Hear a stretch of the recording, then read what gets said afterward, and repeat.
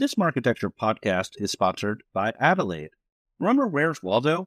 He was 100% viewable, but still awfully hard to find. Your digital ads are like Waldo, viewable, but in a sea of distractions. You need to move beyond viewability. Adelaide helps brands like Mars, Audi, Colgate, and the NBA measure media quality and drive better performance by optimizing campaigns programmatically with attention data. Adelaide's metric, AU, is available on nearly every major DSP and SSP, making it easy to leverage attention metrics. Get a free Waldo was viewable t-shirt at adelaidemetrics.com/Waldo.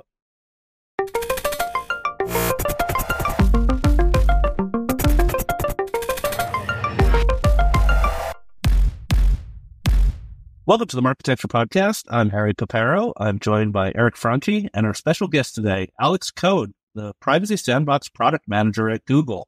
I'm very excited about this episode. This is the Sandbox episode. Alex, thank you for being here. Yeah, thanks for having me. I think I've listened to every single episode, and I will have trouble listening to this one because it's hard to listen to your own voice. Listen to your own voice. Great to be here. Is it fair to say you have the worst job in ad tech? I actually chose this job. I would hope you chose this job. It's not slavery at Google nowadays, right? I definitely would say it is a challenging job in ad tech, that's for sure. Right, yeah. It's one of those bad week to quit sniffing glue kind of situations. Great reference. So quick housekeeping. As we discussed last week, the Marketecture now has a newsletter I'm writing every week. So the first episode came out this week. It was about our interview with Audited as well as curation. I think that was a really good one. A lot of people contacted me later to say it was an area where they wanted to learn a lot. The Audited interview will remain free until Monday morning, at which time it'll go behind the paywall. All right, let's dive in. So we could talk about the Sandbox probably for an hour or two, but we don't have that much time. So the way I want to structure the conversation is we're going to start with factual conversation. What is it? Sure. Product questions I have, etc. And then we'll kind of transition into what I call philosophical or strategic conversations. Just this week, the IAB put out a very long critique. We want to cover that. And I also want to cover some of the other conversations happening around it. So let's start with the facts. We're at 1% of Chrome has the Sandbox active and has third-party cookies turned off. The plan is to go to 100% in the second half of this year, but that is dependent on sort of the approval or consent of the CMA, which is the UK regulatory body. Is that all accurate? That is all accurate. Have you given any more guidance as to what second half of the year means? There's some people who are saying, oh, there's no way Google would do this the week before Thanksgiving or Christmas, Black Friday, etc. Is any of that a consideration for when the actual dial would move? Yeah, so we're absolutely continue to listen to folks who have raised this, right? I think the facts surrounding, the timeline are all out there right now. So you mentioned the UK Competition and Markets Authority. Part of those commitments say that going into the second half of the year, we'll enter a 60-day standstill period in which the CMA, as I understand it, will be looking at test results and other things that have, been raised throughout the course of development of Privacy Sandbox. And the standstill really just means, hey, Google's said we're moving forward with this, but we're going to say pause for a second while we evaluate this stuff. They reserve the right to add another 60 days on top of the initial 60 days. I can't tell you what they're going to do, but that's in there. That's public information. So I think that's what we're working with. Right. We've definitely gotten the feedback that hey, regardless of the date that you start the ramp up, it would be great to know kind of what the ramp up plan looks like. So we're taking that into account. Obviously, we need to be thoughtful about how we respond there. So yeah, hopefully that helps. Yeah. So there's clarify a little bit. So Google has a pencils down date, which will be unclear. Will you announce when that date starts, when you've submitted for the 60-day quiet period? Yeah, it will be no sooner than July the 1st that we can trigger the standstill. Okay. And then 60 days goes by, and in one scenario, they give you the thumbs up, and then you roll out at a defined schedule. In another scenario, they don't, or take another 60 days, or whatever happens. Well, no, I would say that would be, if you do that math, that's still inside of the second half of the year, even the 120 days. we're going to keep moving forward with our timeline that we laid out, I think, in July 2022. Right. We've been hitting those dates, right? Like when we hit general availability going into Q3 last year, that was like on time. We had announced that we were doing this 1% to facilitate testing experiments. That's been on time. Yeah, so we're going to keep moving forward. I think it's important to say, too, that like what we'll see, I think what the commitments say and the situation with the CMA, right, is they either say they have additional like competition concerns that need to be addressed, right, that would say like before you keep moving forward or not. So that's kind of what we expect to see come out of them. And it's interesting. Their lens is competition. Their lens is not technology. They're saying, well, will this reduce competition and hurt journalism and hurt newspapers and things like that, which I think is a little bit of a different lens than the IAB criticism. So let's talk about the protocols. There are a lot, but let's just kind of try to dumb this. So it seems like the three really relevant things people need to keep their eye on right now are topics, the protected audiences, and the reporting APIs. Those are the hot ones, right? Yeah, those are the three sort of what we call the ads APIs. There's actually another ads API called private aggregation, which is really cool because it's more general purpose for like reach and frequency. And we've even seen like contextual companies thinking about using it for actually like evolving their own contextual offerings with aggregated cross-site signals about like, hey, this context actually seems to perform well in this way or be related to some, brand interest.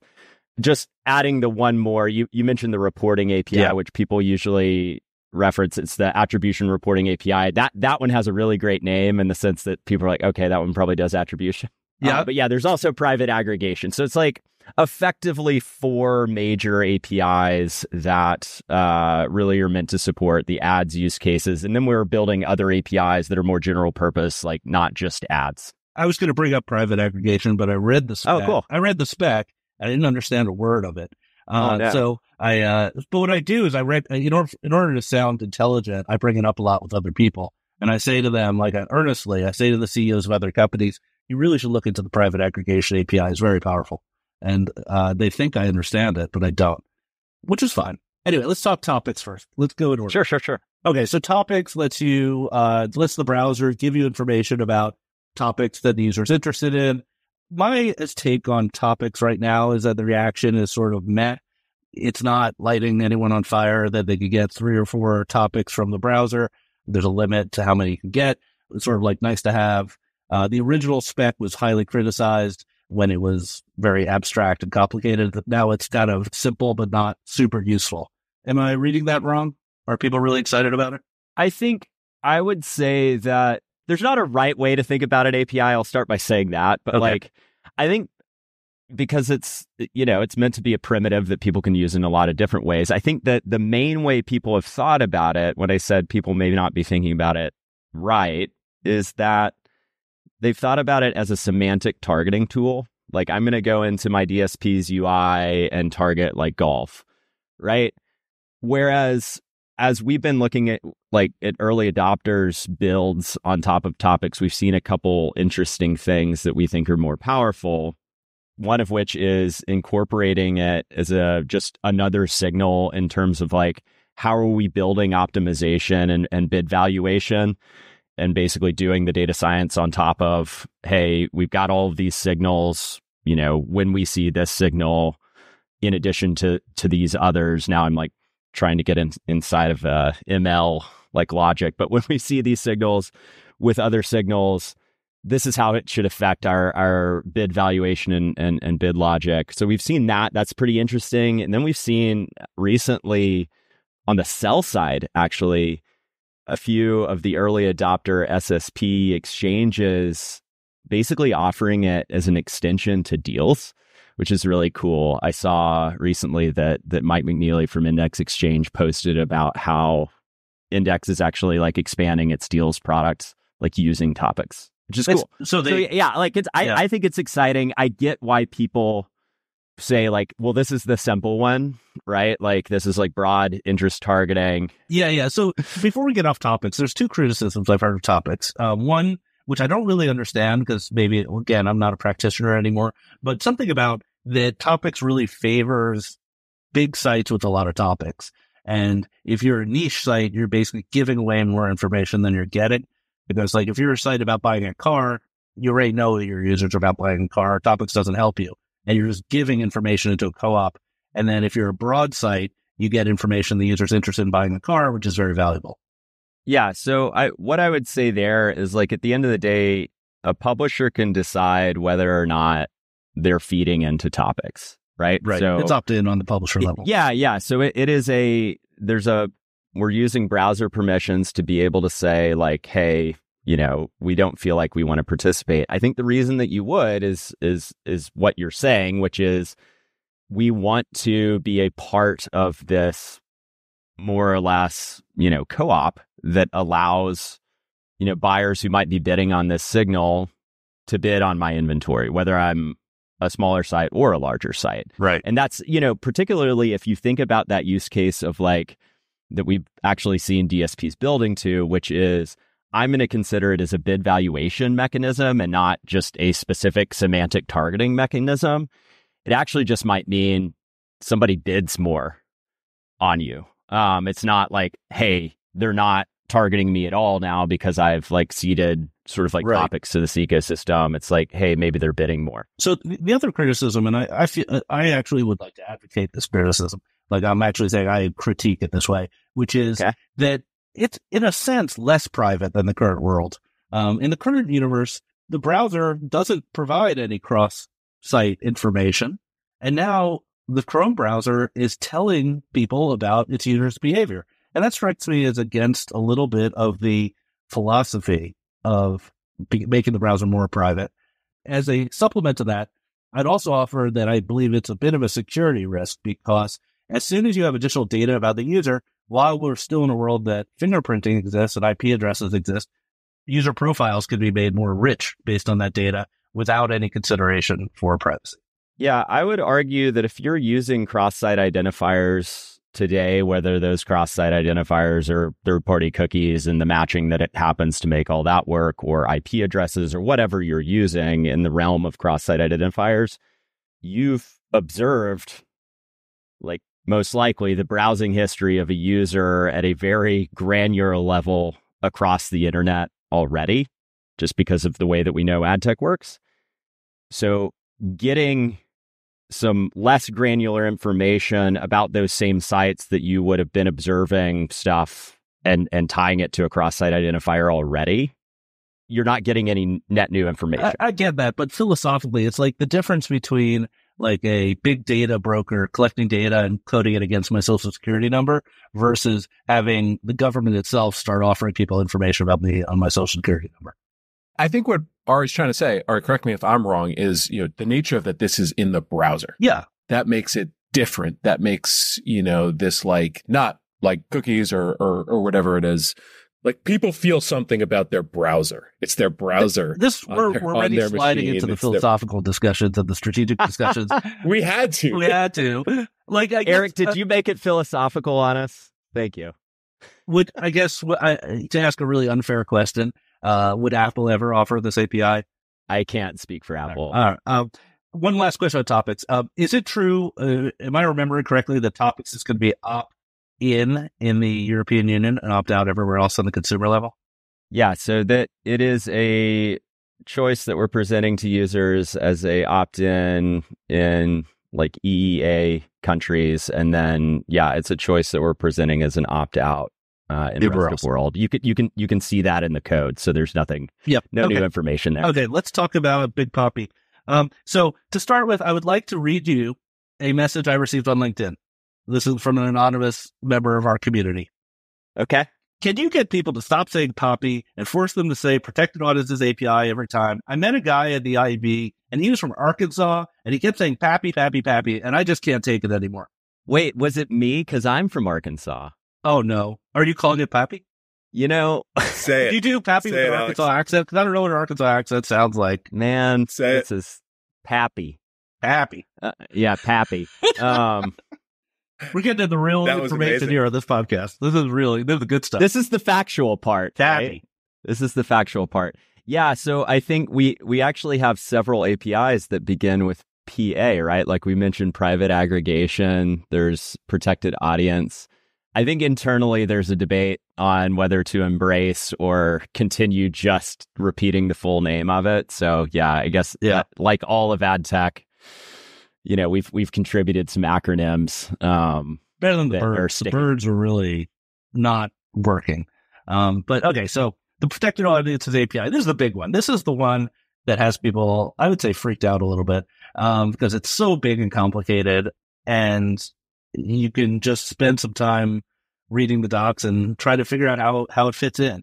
I'm not even sure where to start. Like, I guess my question for you is like, what's the reaction? You've been doing a lot of tests.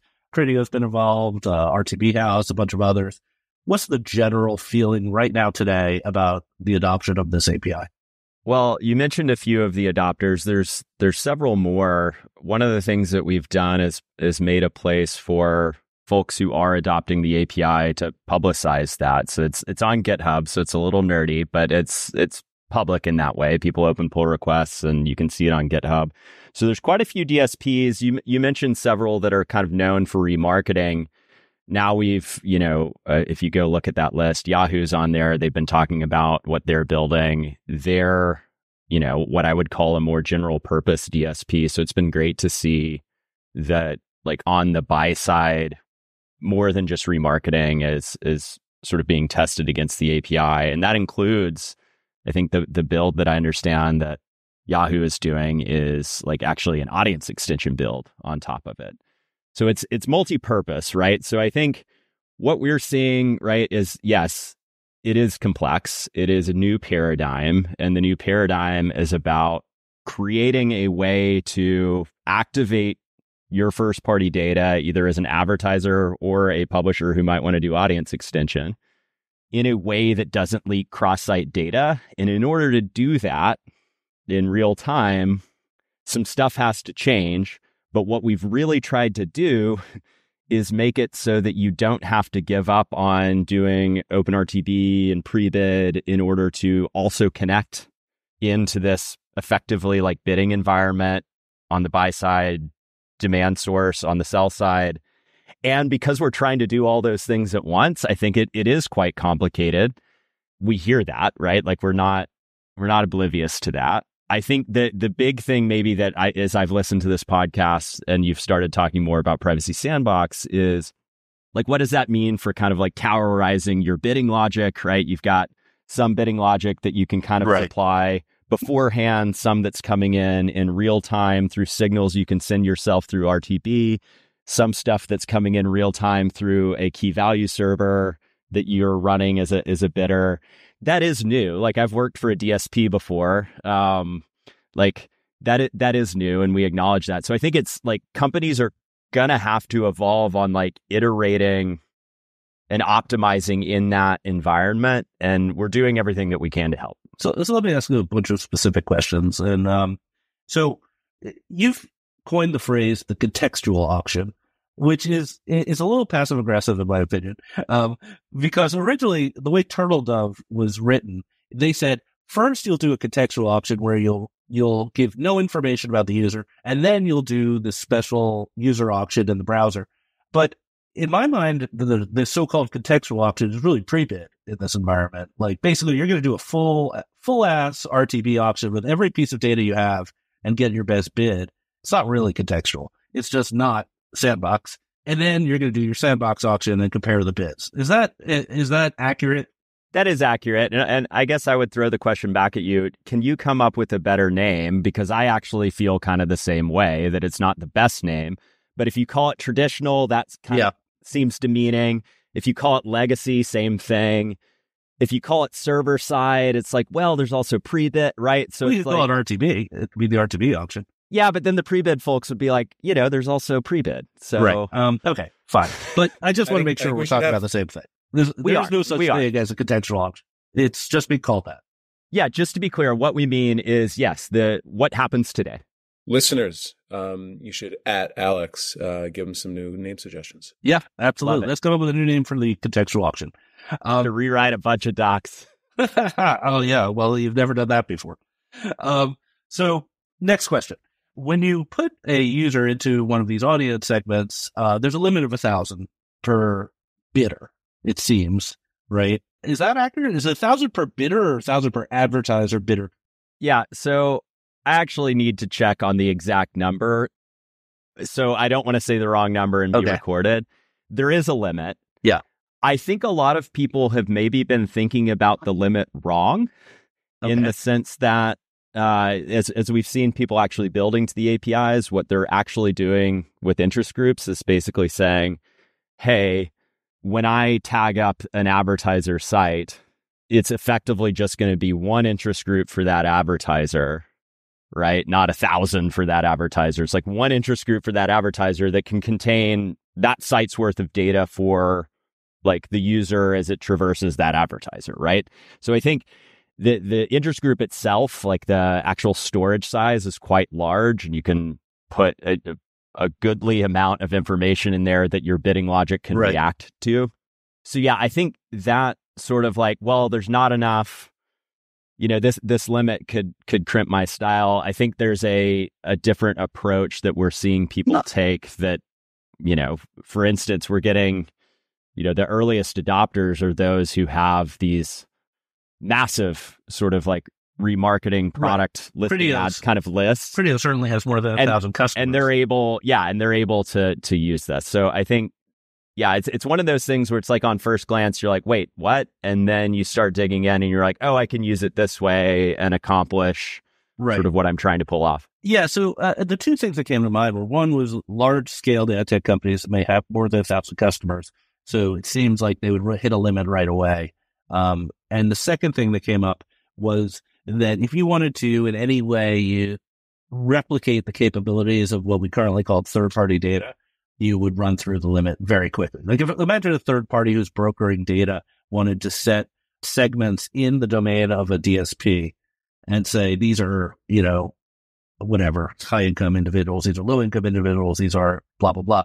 They would have to do that effectively for every data segment per DSP, and you'd quickly run out of the 1,000. Yeah, we haven't seen anyone actually run into this yet. So like I'm curious if the workaround that I'm talking about, which is not really a workaround, it's just a different way of using it, is the reason. Clearly we need to clarify that, because I think what you're bringing up is a valid point that, hey, if it's not clear to me that I can support all of my advertiser customers with this setup, that's not a great first starting point. So we need to definitely work on clarifying that, because I think that this is one of those places where being very clear is important, like up front, so people don't just walk away because they think, oh, this doesn't support my use case. So one thing that I noted in the documents was that you're creating a totally new tech stack, and yet the use cases are very aligned to the current business models of the company in the current tech stack. You have a role for an SSP, you have a role for a DSP, for a publisher ad server.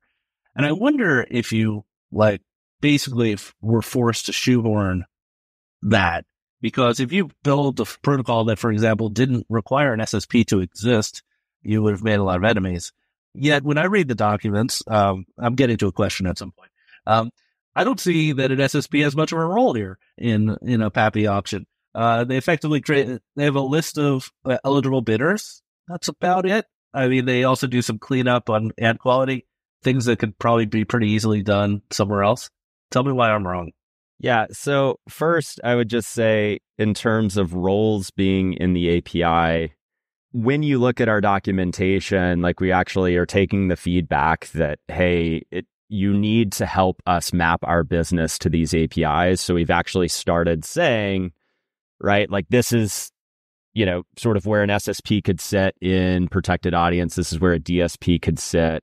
So I hear you that it now seems like, hey, there's like roles built into the APIs. The APIs are primitives though, and like don't understand the roles themselves in the sense that like they're just pieces of technology that anyone can call the API. So that's the first thing I would say. Second thing I would say is, if we didn't build something that supported today's roles, we're not going to get adoption. And we want adoption, right? Like we want adoption because we actually believe these APIs are more private for users. And if these APIs work for ad tech companies and the companies that they support, there's less likely over time to rely on more covert forms of cross-site tracking. So there's like a desire for people to build to this stuff. And if we don't support those roles, like that's not great for adoption. Yeah. On you had another piece of your question, which was like the role on the sort of scoring side of an auction.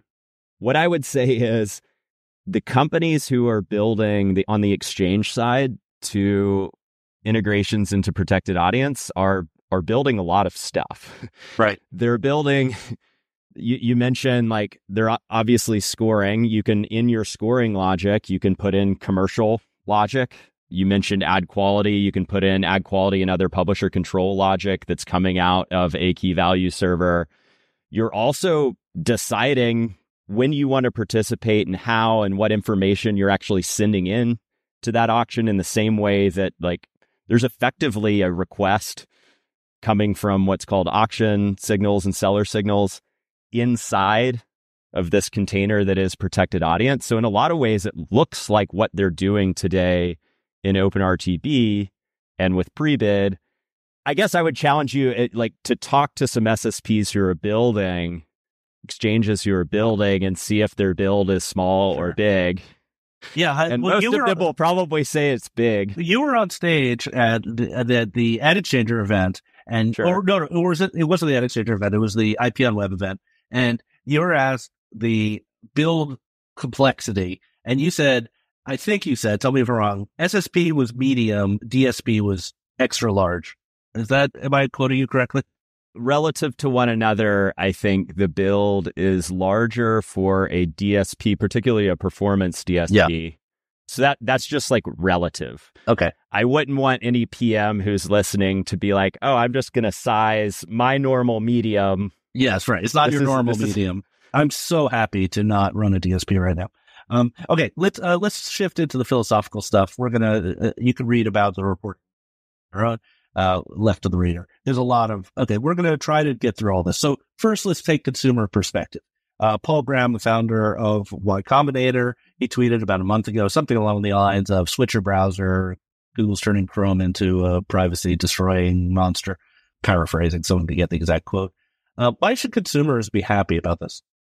Yeah. So what I would say, like our overall aim, if we had to like talk to a consumer like directly about this, which we do, is to make it possible for you to see a relevant ad without your browsing history leaking out of a secure browsing environment, right? So like, and you might jump to really quickly, like, well, I might not want to see relevant ads. And what I would say to those users is, we want to keep your browsing experience free, and we understand that free content is supported by digital advertising. We need to acknowledge that access to free content is funded by businesses that are willing to pay for attention, right? So like, again, you can see relevant advertising without your browsing history leaking out of a secure like browsing environment is the change for a user. Okay. Well, I mean, I think that's a tough conversation to have. Like, if you think about the way Tim Cook introduced ATT, he basically is like, stop the ads from following me around. And that's what consumers experience. Okay, let's talk about the industry body. Because I do want to cover a lot of topics. You've been from the start really embracing the W3C and industry bodies, but there's no sign that any of these standards are going to be adopted by anybody besides the Chrome team. So why does it matter that it's part of an industry body? And or is there anyone looking to adopt this besides the Chrome team? Yeah. So the reason it matters that there's industry bodies involved, I hope, is apparent, which is we don't want to throw this stuff over the wall, right? We want to take in feedback, whether that feedback is from other browsers, the W3C itself as an organization, through the folks who've been showing up, from the ad tech side, from the publisher side, from the agency side at those groups. So like it is a great forum for discussing with all of those groups, right? And it's not the only forum we're in, but like you asked specifically about W3C. As far as what other browsers are doing, right, I can't speak for them. What I can say is that, long before I even joined Google, I've been attending for the last 4 years as many of these W3C calls as possible. And the other browsers are actually leaning in on measurement. And I think there's decent progress. It's not fast enough, but there's decent progress towards an attribution standard going on. That's exciting. So, yeah, it is exciting. I don't think, like I mentioned, the speed at which that is moving is browser standard speed. Right. It is not abnormal for individual browsers to go launch something ahead of everyone else doing it. We've also been clear. I'm happy to share this doc if you still do show notes. I know you've mentioned that before, but we published a position about a year ago on sort of the alternate measurement proposals. That's like, hey, look, we welcome this. We've been working on it with these browsers. Like, if the industry decides that this is the way that they really want to go, like, we could go that way. It's just we're not going to wait on that to happen. So I in think, theory, you could be in a world 10 years from now, let's say, where, SCAD network from Apple and whatever Chrome has implemented are compatible in some way. I think that would be ideal, right? Because for ad tech, in terms of building to these APIs, you get way more bang for your buck. For the advertiser, if we're talking about measurement, right? Like in the agency, you get something consistent across platforms. So that would be ideal. Let's talk about now. Let's get to the juicy stuff.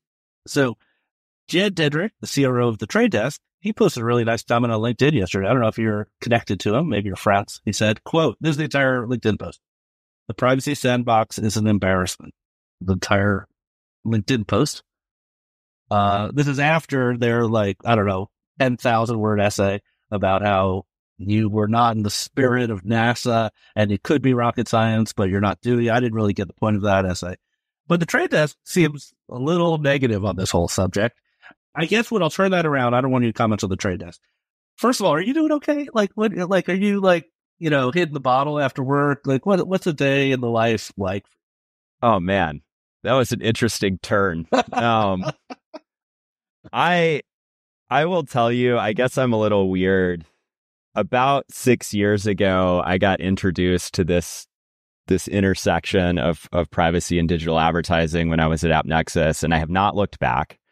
And I will tell you, I get frustrated at times, but I quickly back out to I love working on this issue. It's super gnarly. I'm very tired, but in a good way. Right. And I managed to go skiing with my dad this weekend after not having done so in 8 years. So, nice. Well, with just him, I should say. I'm finding time for me, but I actually enjoy it. Let me turn it around to a very specific question, which is the Trade Desk is betting its future, it seems, on hashed emails, what's called UID2, and several other parties are. Is there anything fundamentally incompatible with that and the sandbox? Do they, put it another way, and I've heard this from people, do they have to worry that once you're done with this sandbox project in 2024 and cookies go away, that in the name of privacy, you're going to come after hashed emails? What I would say is that since 2019, when Privacy Sandbox launched, the stated aim was to reduce cross-site tracking. Right? I think the way that we state our mission, right, is to keep users' behavior private across a free and open internet. And that across piece is important, right? So I think the way that we're approaching our work is reduce cross-site tracking, and there are many forms of that, which third-party cookies are the most pervasive, I guess, on the web, but there are other forms too. The second thing I will say is, and I think there may be groans as people listen to this, we have been taking a measured approach, which means that we broadcast what we're planning long before we do something. And that is intentional, and we will keep doing that. So what you see now in terms of what we're building is giving people a lay of the land of what our roadmap is. So yeah, that's what I can say to that. So IP addresses are next in the crosshairs, but hams are not. Reading between the lines here. If we do something on email, we will talk about it long before. Okay, got it. Long before it happens. All right, let's talk IAB. So the IAB came out with a very lengthy report that was pretty, I would call it negative, pretty negative about the sandbox. They had a task force working that you were not involved in. Google, meaning, was not involved in. And they said things like, of the 44 basic digital advertising use cases analyzed by the IAB Tech Labs over the past few months, only a small handful remain feasible using the sandbox. They call out things like multi-touch attribution, CPA advertising, competitive exclusions, blah, blah, blah, blah, blah. And then they have some specific criticism I want to walk through with you. Now, you haven't yet replied. I assume we should expect a full reply, next week? Yep. Good. You're working over the weekend. Tough job. Someone give this guy a high performance review. So, okay, so the basic, let's start big picture. Should the sandbox support every use case that is currently supported by third-party cookies? The short answer is no. Yeah. That was an easy question for you. Tell me why. You said we were getting into philosophical stuff. Philosophically, I think the way that we're approaching what we're doing is to build building blocks that can support advertiser and publisher outcomes. There are lots of different tactics that over the last 30 years in digital advertising, folks have come up with to support advertiser and publisher goals, tactics, right? Like, we think those tactics can change, right? They've changed over time. We think they can continue to change. And if we're focused on, hey, can we offer primitives or like APIs that building blocks that support, things like underlying things like showing a relevant ad, measuring an ad, you're going to be able to pull off what advertisers and publishers expect of you, but maybe in a different way. The other philosophical part is we're not trying to recreate like rampant cross-site tracking. So some of the feedback, right, in that report doesn't seem like it's taking into account the constraint that we have in our designs, which is we don't want to create something that the outputs of which allow easy re-identification of a user across sites. So yeah, there's some philosophical difference there. And that was the longer expanded answer to like, no, we're not going to recreate every single tactic that exists today. Okay, so I'm going to go through their criticism. They in their summary, they effectively had a bunch of criticisms. I'm going to shorten them a little bit. Let's just rapid fire through them. Number one, the documents have been inconsistent, have changed too much. It's hard to read, blah, blah, blah. Reaction? Yeah, there are a lot of documents.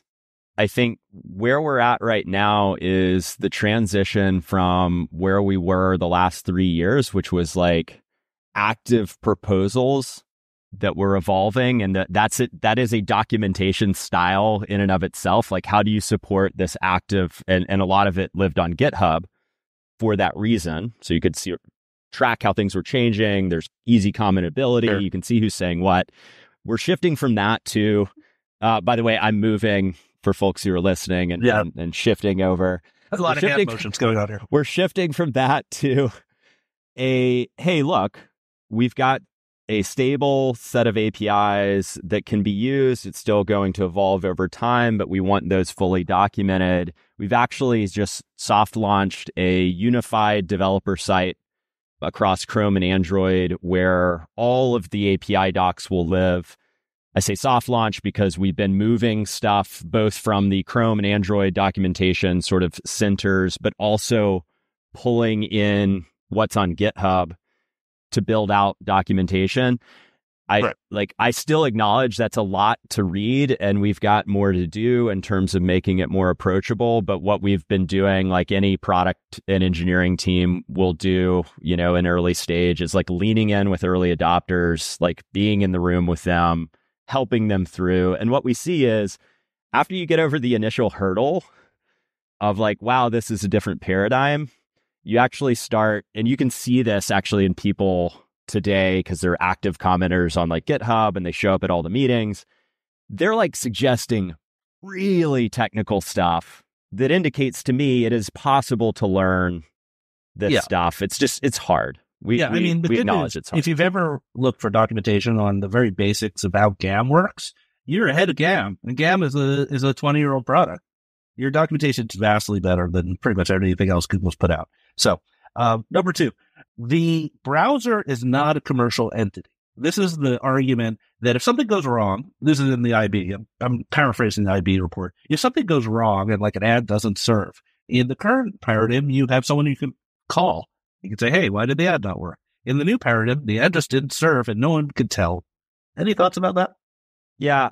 In the end, like I wouldn't view what we're doing as drastically different from relying on platforms in between, like what you're doing today, right? Like you're relying on server infrastructure that's running open source code, right? Like at the end of the day, we're building a platform. And in this model, right, if you think about it, you're still deciding whether to call the APIs. You're deciding what to put into the APIs in terms of like the information that you put in there. As far as like observing why something may not be working, I think we are building a lot of debugging into what we're doing and being very thoughtful about how to do that while preserving privacy. I wouldn't view this as different from like, and maybe look at like which companies have built so far to the APIs and which companies have run a process on recontracting. I think we haven't seen companies running a big process on recontracting. So I'm not sure, like you kind of have to look to the companies building, like, are they deciding to do that? And if they're not, let me move on. So number 3, is actually 3 and 4, which is, can't be audited and can't be certified. So the current media ecosystem in the US is audited by a company or certified by the MRC. We had George Ivey on the show, I heard a couple months ago. So is there any plan to allow the sandbox technology to be audited? So it can't, like, allow is probably the wrong word here. Like, it can be. It's in Chromium, which is open. Like, it's documented, and you can go see the code in Chromium. I think bigger picture, the privacy-enhancing technologies aren't like a subject matter space solely to Chrome, right? We're seeing companies like data clean rooms and like data collaboration platforms, privacy-enhancing technology-based companies starting to support, not just starting to, there's been some that have been around for a while, like measurement, like, and collaboration between multiple parties. I think, it's an interesting thing that maybe Tech Lab and IAB, I know that I just saw an email this morning that like they've announced some guidelines for AR. Right. That's on that too. Yeah. And I think this is kind of the same thing, right? It's like privacy enhancing technologies are a thing, and they're not going to be not a thing because we're seeing regulation become more. We're seeing regulation grow on privacy. And I think, it's an opportunity for the ecosystem to say, what do we want, the components of private advertising technologies to look like as far as accreditation goes. So it'll be interesting to see how that evolves. And I think there's a great place actually for IAB and IAB Tech Lab to help drive that. They've got a PETS working group, PETS being privacy enhancing technologies. So it's kind of like moving from the paradigm of having a log of every single thing that happened to not having a log. Well, it's going to be harder to audit. Guarantee. Interesting question. How you would, if you were a mobile app ad network and you're charging on a CPA basis, could you rely on the ATT reporting, the SCAD reporting, for a billable event? That's an interesting problem. But let's move on. So 2 more. The next was generally scalability. So basically this criticism that, the protected audience API is going to run, thousands of little servlets on every page, and it's going to slow down. It may not work. And the corollary of that, they broke it out into another question, which is if a browser gets over capacity, is it going to start losing bids and otherwise manipulating the auction in unpredictable ways? Yeah. So what we've done is taken the same, like we actually very much learned from ad tech folks that have been showing up for the last 4 years at W3C, we've taken the same approach that is taken in real-time bidding, which is provide controls for both sides to effectively like timeouts.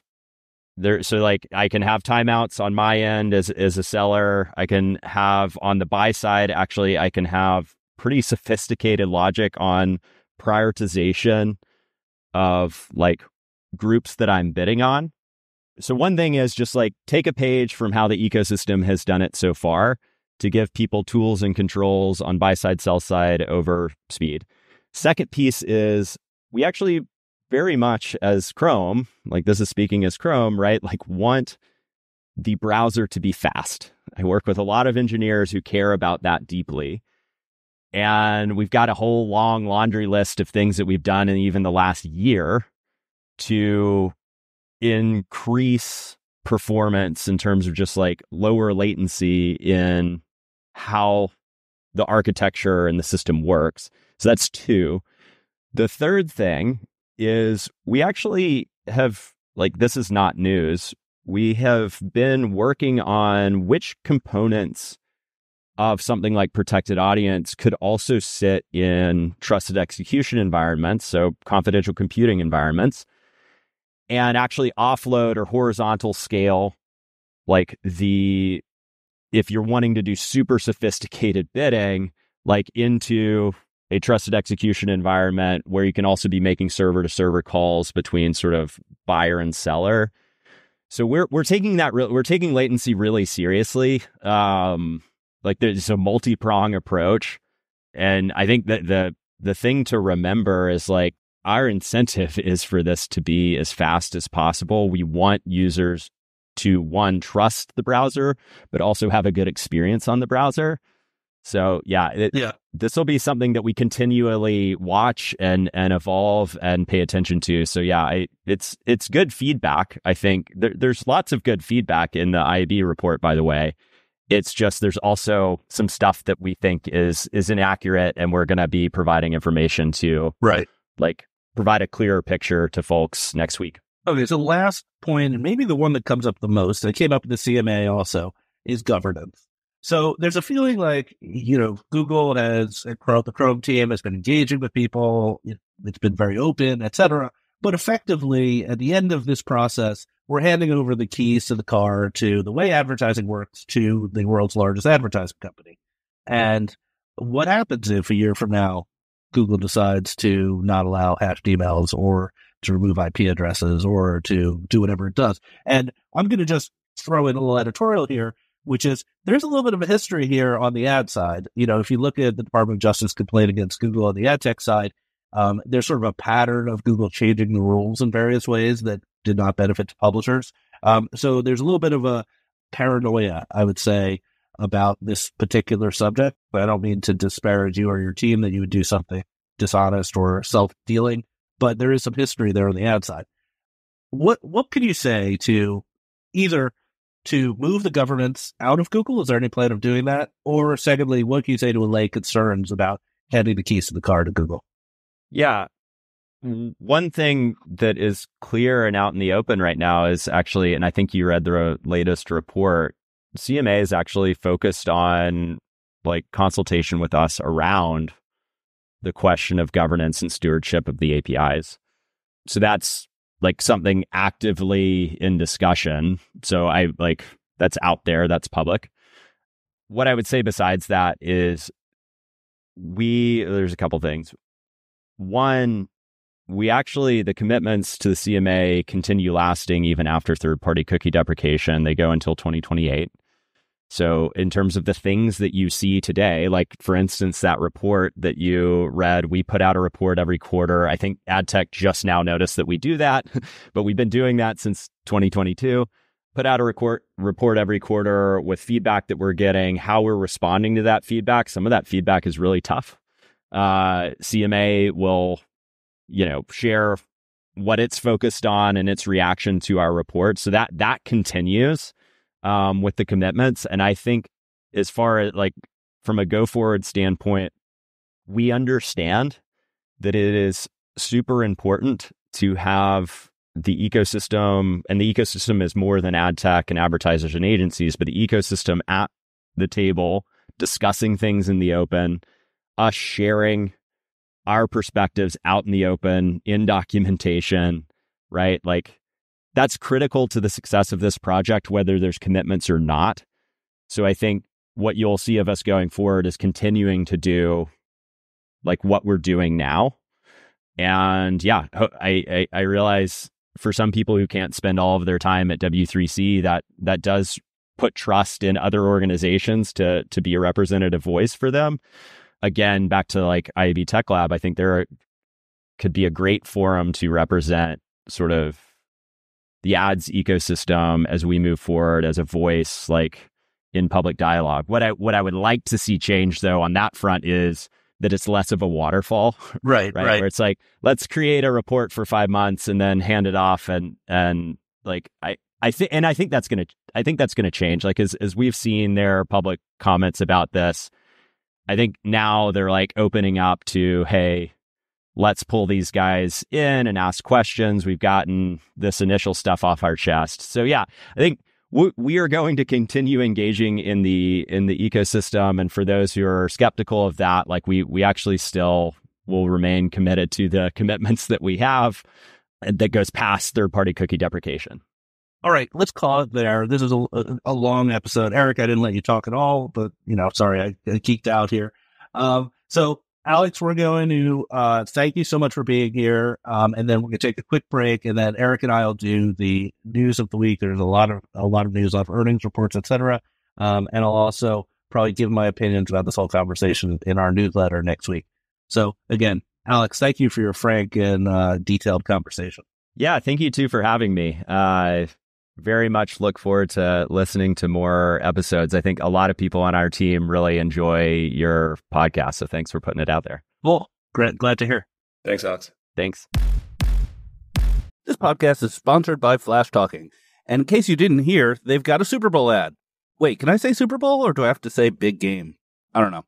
Okay, well, Flash Talking's got a big game ad. You can check it out at flashtalking.com/big game. You'll also find a hidden camera prank with improv everywhere and other fun marketing to unleash the power of creative and make ads people want to see. So go to flashtalking.com/big game for more. And I gotta say it, this ad could have been an email. And we're back. I didn't say anything for a good hour, so I'll give Ari a break here from his voice, talking about his favorite topic, and then we'll dive into the news in the week. There was a ton of news over the course of the past week. Maybe we start with earnings. How does that sound? Sounds great. All right, cool. 2 earnings reports to note. I think the first one was Criteo. So they had relatively flat revenue. So, $566 million in Q4 versus $564 year over year. But there was some interesting things going on under the surface. So the number one thing was, it's now almost half retail media. According to Megan, 200 million of that was retail media, which I think is great in terms of showing the growth trajectory. But I think it's also like, for some reason, this number in my mind keeps banging around of like retail media being a $130 billion business by, I don't know, like that's crazy. Next year. Yeah. Like, this thing has just become fact. So, I think it also puts into perspective, how much growth I think there is ahead for, Amazon, non-Walmart retail media, but then on the other side, just how big Amazon and Walmart are. But, undoubtedly they're driving, the most revenue from a open web perspective. Was 200 gross or net? I would assume it maps to gross media, whatever the 566 number was. So I would assume it's gross. Profits were up big though. Yeah. So in Q4 of 22, it was 16 million profits. So it was 64 million in Q4 of 23. So that's big. And the stock popped as a result. I think apropos of the conversation we just had, they estimate in the second half of this year, $30 to $40 million top line revenue loss due to cookie deprecation. I think getting out ahead of it is important from a public company perspective. And then also, if you think about in 2H of this year, assuming a little bit of growth, it's a $1.2 billion second half, relatively modest in terms of the forecasted loss. It sounds like just round numbers. They're thinking it takes a 10 to 15% haircut off of their return. Right. Which is maybe less than expected, between alternative IDs and Sandbox that they've been leaning into. I think it's good for the stock, good for Criteo. It's great to see them try to manage through this where, a couple of years ago, people were saying this stock's a dead man walking. By no means would you say that today. The stock's up a bunch. Yeah, I think it popped 20%. The other thing that they mentioned was they're advocating for companies to lean into Privacy Sandbox. Yeah. So taking a much different stance, maybe not much different stance than TTD, because TTD is, has been saying that they're going to test everything out, but I think being a bit less antagonistic, so to speak. Yeah, so TTD is being very antagonistic. I love to see it. It keeps the podcast interesting. Exactly. Other big one that it's so funny that that now this has become an ad tech earnings watch is Uber. Yeah. So last year they were when you interviewed Dr. Mark in April, they were at a $500 million run rate according to Dara in last week's report. It's already at a $900 million plus run rate in Q4. So they're just like crushing it. Ripping the cover of the ball. Yeah.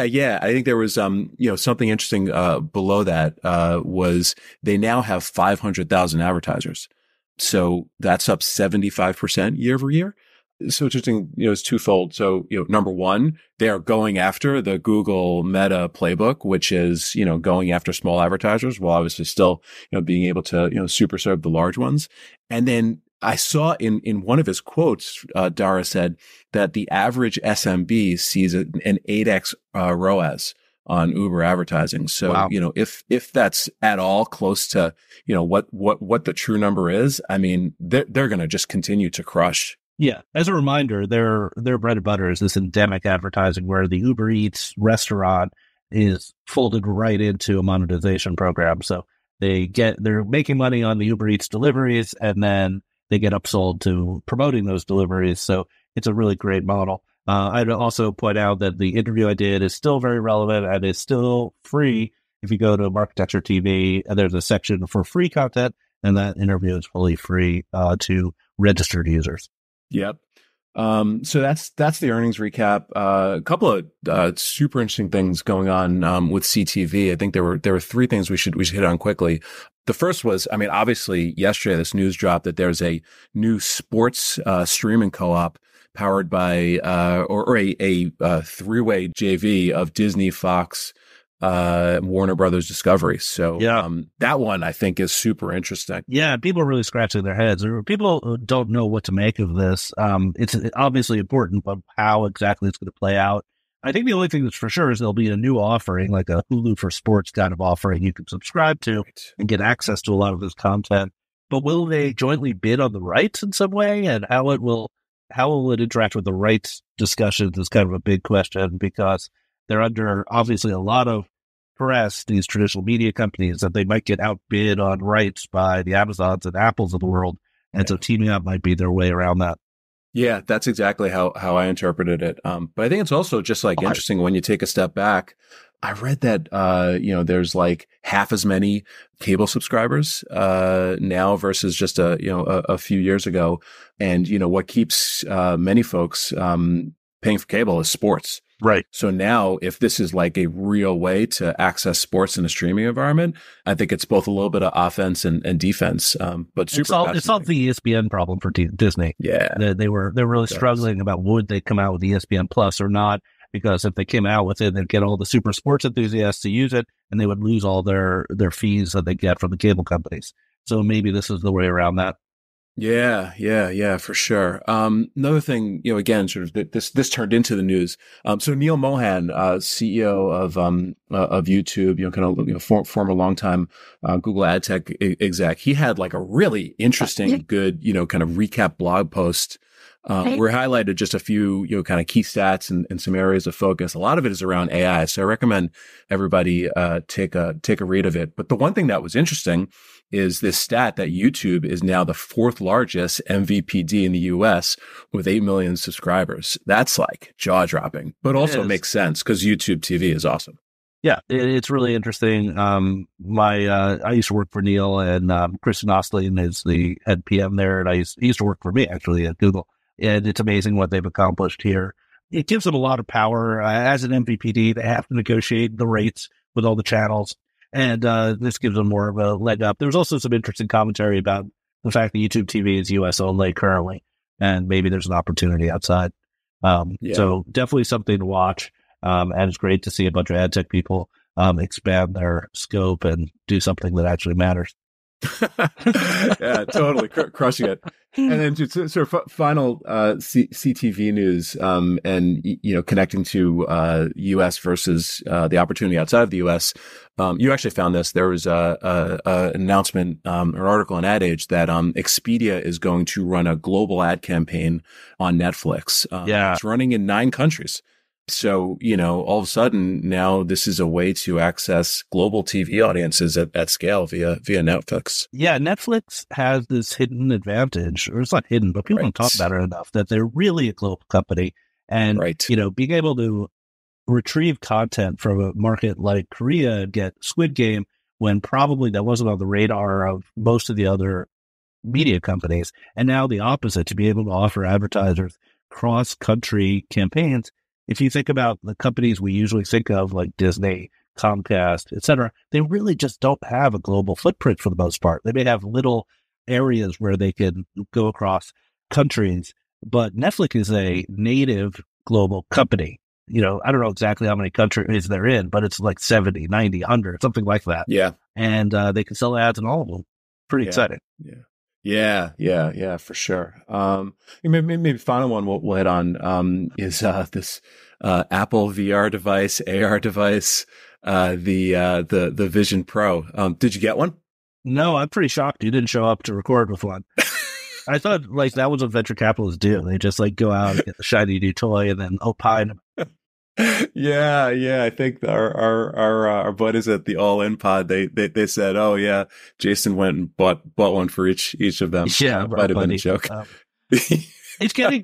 I'm surprised how good the reviews are. The reviews are universally, shining, saying this is an amazing thing, a game changing device. But they're also saying that no one would ever use it as it currently stands.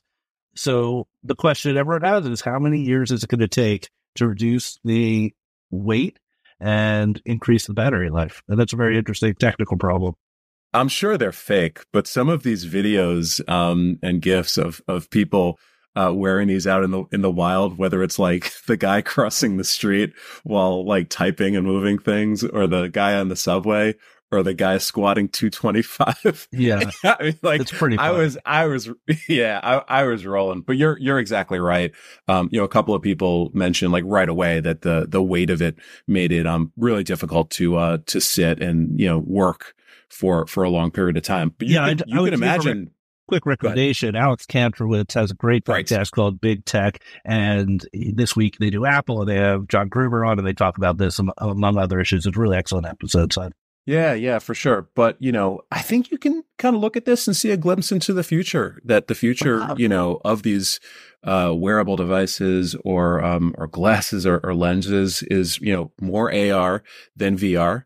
Number one. And then, number two, bringing it home to, our conversations around ads. I think it becomes kind of interesting because you have new surfaces, you have location, you got a lot of interesting things that, can potentially be marketing, kind of applications. But man, I thought voice would be more of a thing from an ads perspective a few years ago. That didn't happen. I thought that AR, VR would, be further along, just given, all of the stuff that we've seen, with other devices and, Snap, but that didn't happen. So I have been, twice bitten and tempering my enthusiasm for what we might see over the short term. But man, it looks really cool. Yeah, I have to agree with you. It's hard to predict some of this stuff. But if a AR type device became widely used, the advertising implications are just absolutely awesome. From being able to overlay information around restaurants and stores to being able to see products in 3 dimensions before you buy them, games, etc. There's just so many, but it's very early. And when you play with early stuff, you can get burned. Can we talk about the Premion news? I'm just so excited. This is one of those stories no one cares about except for me. Need to talk about it. Have at it. Okay, Premion, which is a over-the-top and CTV trading house that's owned by one of the big cable companies. They bought a DSP called Octillion. You've probably never heard of Octillion. It's a very small DSP. Whatever. Great. Nice little acquisition. I don't think the price was disclosed. Why is this an interesting story? This is an interesting story because if you turn back time 6 months ago, there was a big investment in a company called MadHive, where Goldman Sachs put a very high valuation on this company. I think 750 million valuation, 100 million invest. I might have the number not exactly right. What MadHive does is they help support trade desks for cable companies. Their biggest customer, Premion. So it appears that investment has been significantly impacted because Premion's in-housing what effectively is a pretty simple technology. Being able to run a trade desk that's effectively on its extension for a cable company, not very difficult. I know because Beeswax did this for Comcast. Comcast was Beeswax's biggest customer before Comcast acquired it. So this takes it all full circle. Cable companies, in-housing, and by cable companies, it's going to be telecom companies, anyone who offers an advertising service or small, mid-sized advertisers, in-housing, making it their own. The large margins have a tendency to be decreased by the people paying them. And I'd be interested if anyone wants to tell me I'm wrong about this story, but it seems like it's a pretty juicy one. Yeah. I did a quick check. MadHive was 300 on $1 billion. All right. Yeah. Love those valuations. Exactly. So this has been our longest episode ever. I'm so excited we had Alex on. I'm so excited to see you're sort of kind of right up on this since this is such a passion project for yours. But thank you everybody for listening. Send us your feedback, smash that like and subscribe button, and we will see you next week. Thanks, everybody. Bye. Thank you for subscribing to Marketecture. New interviews are added every week at marketecture.tv and your favorite podcasting app.